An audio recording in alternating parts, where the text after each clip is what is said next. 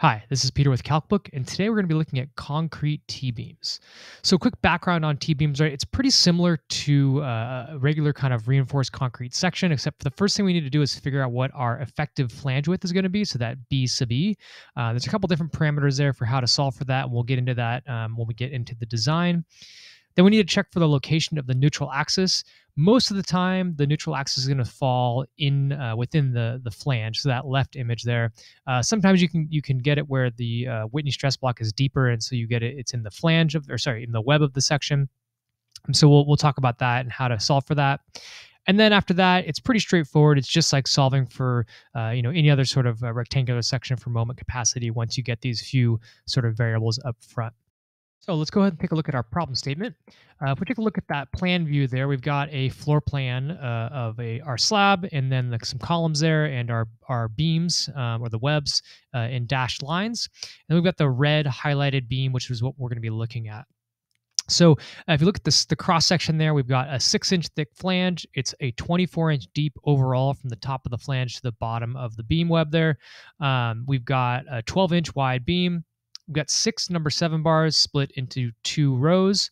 And we're going to be looking at section A, right? So mainly just looking at the positive flexure. We'll do another video where we look at the negative flexure and the shear at the ends. But for this video, we're going to be focusing on the positive section.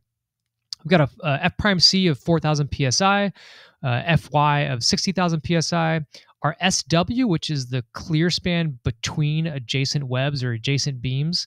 And we have a 10-foot center to center a span. And so if we look at the clear span, that's going to be basically minus 6 inches and minus 6 inches, which is a total of 1 foot. So we have 10 minus 1 foot, which gets us to 9. And then our LN, which is the length of the beam, and again, that's clear span, so inside face to inside face. And if it's 24 feet center to center, we take off that 1 foot, that gives us 23 feet. And then our ultimate moment here is going to be 295 kip foot. So we don't need to do any beam analysis. We've already done it from our analysis model. And so we have a load of 295 kip foot. So let's go ahead and open up CalcBook and we'll start the design.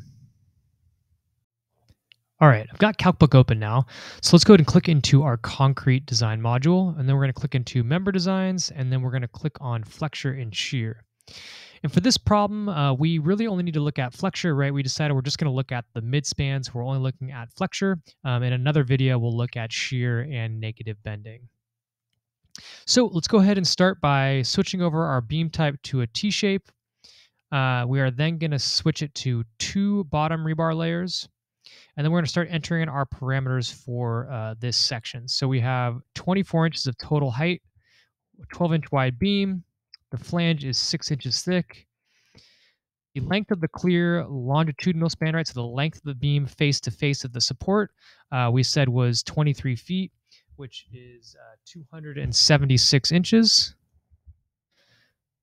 Our transverse span from web to web is 9 feet, which is 108 inches. Our center to center vertical spacing of the rebar is 1.5 inches. And then our clear cover is about 1.5 inches as well. We need to enter in our flexural reinforcement. So we go ahead and enter in. We have 6 number 7 bars total. So we have 3 number 7 bars as layer 1. And then we have 3 number 7 bars as layer 1. We have the shear reinforcement here. We're not going to be looking at that today, but you can go ahead and set that to whatever you want it to be. And then for our forces, we are going to select user entered and no load combinations. Right? We've already determined our ultimate moment for this. So we're going to go ahead and just enter it in manually. So now if we switch over to the flexure tab, we go to our demands, and we are going to enter in our load of 295 kip feet. Then we can start to look at our flexural capacity for this section. So first thing we want to do is look at the effective flange width, right? So we want to look at the first option here, which is going to be 8 times the thickness of the flange on either side of the beam. That's our overhang, and then plus the width of the beam. The second criteria would be the distance, right? Half the distance, the clear span to the next web. And then the third would be 1/4 of the total length of the beam face to face. So based on those, our minimum is going to be 69 inches, which is this last one here, ln over 4. Then we want to go ahead and check to see where our neutral axis is, right? And so we first find out what our total area of steel is. We find out what our compression block is, right, our A, and then we look at that compared to our height of flange. So in this case, it is less than our height of flange, so we can go ahead and continue on with the calculations just like we do for a normal concrete section. Then we go through and we kind of do the same stuff we've done before for concrete sections, right? Figure out what our beta 1 value is, calculate our depth to reinforcement, which in this case is going to be to the in between the two rows of reinforcement. So somewhere here in between those two layers. We calculate our strain values, right? We determine what our feed factor is going to be, which is 0.9. We check for our minimum steel, which we meet all of the criteria for that.